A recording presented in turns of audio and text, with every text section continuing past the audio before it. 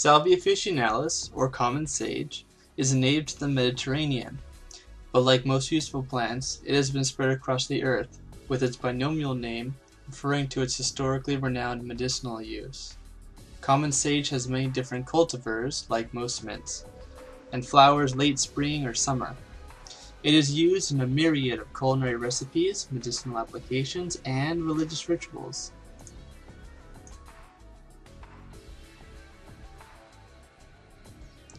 Here you can see the 5 sepals separate from the labiate flower, with the topmost specimen showing the sepals bent inward after the flower has been fertilized. Note that the flowers are quite small and require very small pollinators to reach the nectar by passing the tube-like style and stamens.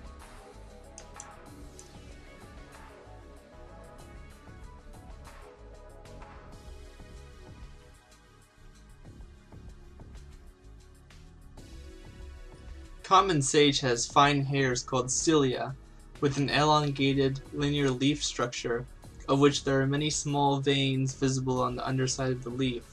The edges are denticulate, with small tooth-like bumps.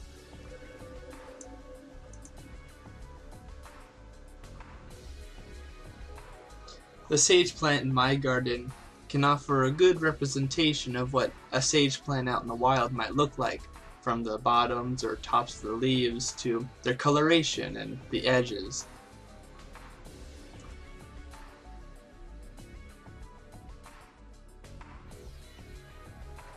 For a better visual, the labiate landing pad of a sage flower next to some dried sepals on the neighboring stem. Some of the more noteworthy natural compounds in common sage include alpha-Thujone, Eucalyptol, Borneol, Niacin, and Oleic Acid.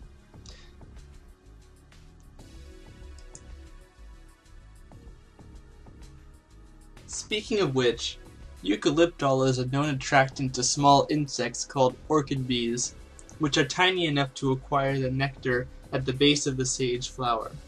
Eucalyptol is partly responsible for the aroma of many herbs, including Salvia officinalis, and is a major constituent in its essential oil.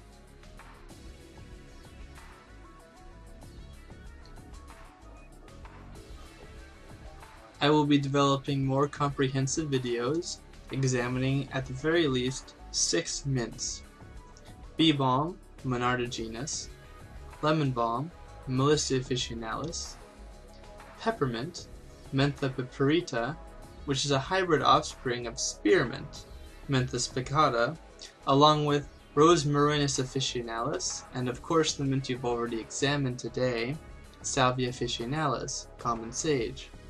I appreciate your interest in these fine plants, and I hope that you will find this and other series like it educational and interesting.